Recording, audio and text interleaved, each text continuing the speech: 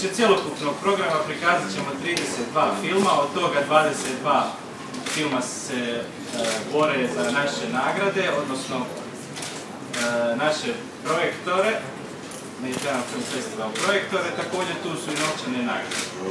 Moram istaknuti da smo također jedan od rijetkih festivala u regiji koji uopće pobjednike na festivalu nagrađujemo s novčanih nagrada. Te novčane nagrade su, ajmo reći, dobre za buduće filmove tih autora koji pobjede na festivalu. U popratnom programu predstavljamo 4 dokumentarca sa prijateljskog festivala DORF, odnosno riječ je o festivalu dokumentarnog filma, znači to je jedan glazbeni program.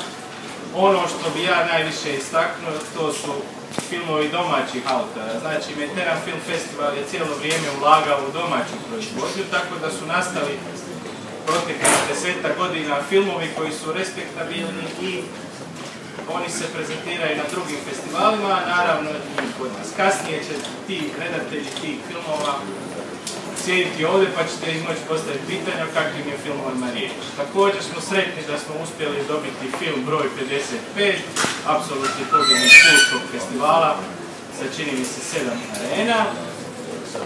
I naravno festival ćemo zatvoriti Oskarom nagrađenim dokumentarcem Potraga za Sugar Man. Ukupno 32 filma, od ta 32 filma 31 je dokumentarac, samo je jedan igrani film. Tako da, što se tiče filmskog programa, mislim da će publika biti zadovoljna. Naravno, žiri će imati vrlo težak posao jer su filmovi u konkurenciji doista jaki, dolaze sa velikih festivala, a imamo i neke premijere. Znači, kad kažem s velikih festivala, onda govori zbilja o velikim festivalima, festivalima kao što je Cannes, Berlin, Venecija i naravno jedan od najvećih festivala dokumentarnog filma na svijetu, to je IDFA iz Amsterdama. Počeo se li biti sponzor jednog ovakvog projekta, ali evo sigurno jedan od najvećih kulturnih projekata, ne samo Hercegovina, već je puno šire. I iskreno se nadam da i ovaj festival može biti poticaj svim drugim festivalima, različitim manifestacijama, na kakvoj se razini i na kakav način se nešto treba organizirati. Sad je druga godina da sam tu i da radim ovaj MFF School sa našim mladima ovamo i baš mi je drago jer ja mislim da sad nova generacija filmaši ovdje da su spremni i imaju puno mogućnosti preko sad YouTube i internetski distribuciju imati, evo, da imaju vještine, mislim, umjetnički i tehnički pričati svoje priče kroz film. I, dakle, sad ćemo već smo mi napisali jednu scenariju, jučer smo to završili. Danas spremimo se za snimanje i sutra, preko sutra ćemo biti na snimanje.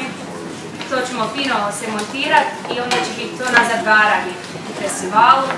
I mislim da je to, evo, pregledam djece s kim radim ovamo, vidim da je njima malo strah pričati neke priče i kroz MFF School imaju iskustvo i dodaje to malo, mislim, hrabrost neke stvari pokazati u umjetničku način.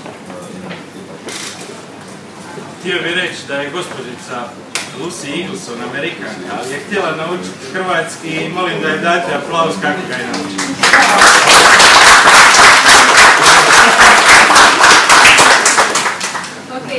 Niti je ona naučila hercegovački.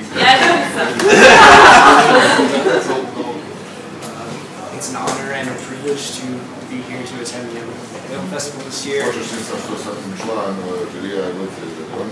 I'm very excited to have an opportunity to see all of these amazing films.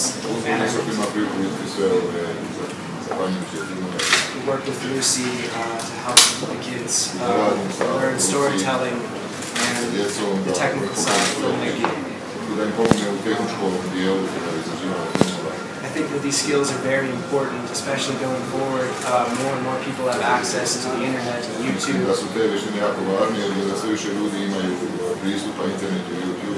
And these different distribution platforms, and so learning the basic storytelling elements i on će naučiti osnovne elemente koji se iskazuje priča. Are incredibly important.